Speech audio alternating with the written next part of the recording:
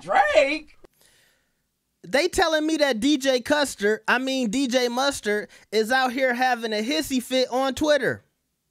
They said that the success of Not Like That, guys, I noticed that I was calling Not Like Us, Not Like That. I made a mistake. Please don't jump in the comments having a hissy fit, because I called Not Like Us, Not Like That.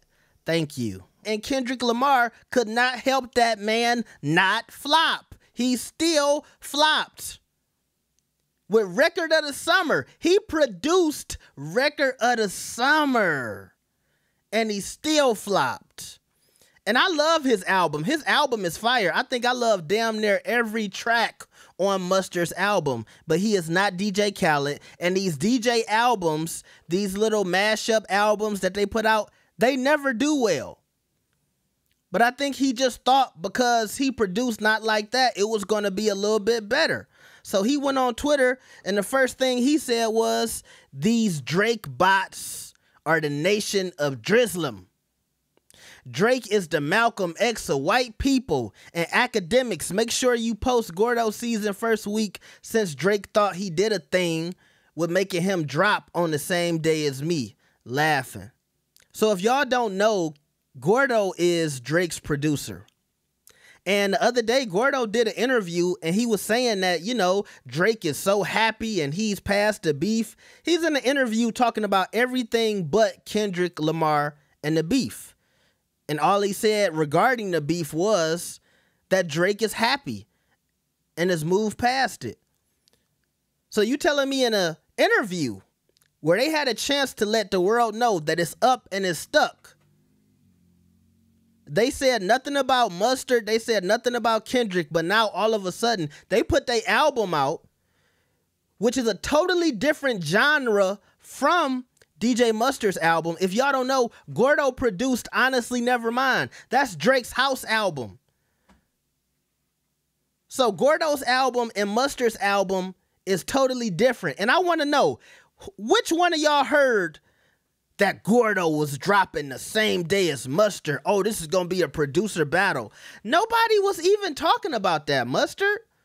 So, okay, his album came out the same day as yours. Nobody looked at that like it was a thing. You thought it was a thing. Okay?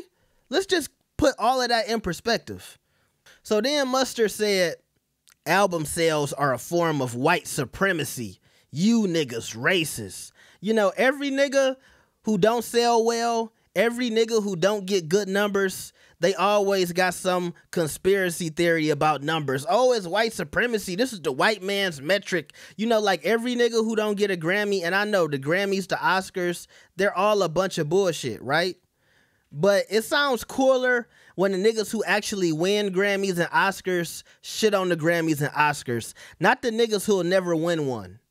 So the niggas who don't sell albums talking about, oh, numbers ain't shit, you just sound like you mad. You sound like you upset. So then he responds to a nigga named Thomas O'Malley, who said, it's only racist when your album flops. If your album sold well, you be flexing your sales. And that's a fact.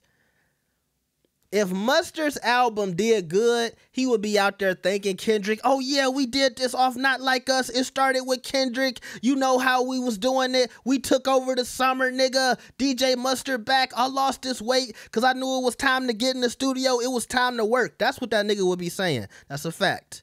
That nigga shit flopped. Oh man, it's fuck Drake. It's fuck this one. Like, come on. And his response to Thomas O'Malley was, your name is Thomas O'Malley, which I'm not gonna lie, that was funny. The nigga's name is Thomas O'Malley.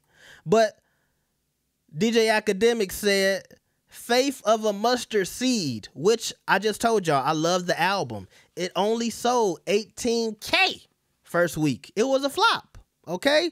Mustard, it's okay, bro. Your album flopped. Just pray you can produce another song like Not Like Us, and you'll get another chance at this. You still young, bro. You still producing. If Kendrick is smart, he will be letting you produce most of his next project. You got time. You got time, bro. Keep faith alive. You lost that weight. you can get another hit, okay? It's discipline. It's patience, Mustard. You don't have to get mad at the light-skinned boys. They did nothing to you. All right? Let me know what y'all think about this. Like the video and subscribe. I'll see y'all next time. Peace. Hey, nigga, donate. Hit the super chat. Scan the PayPal. Hit the Cash App. Thank you. Have a blessed day.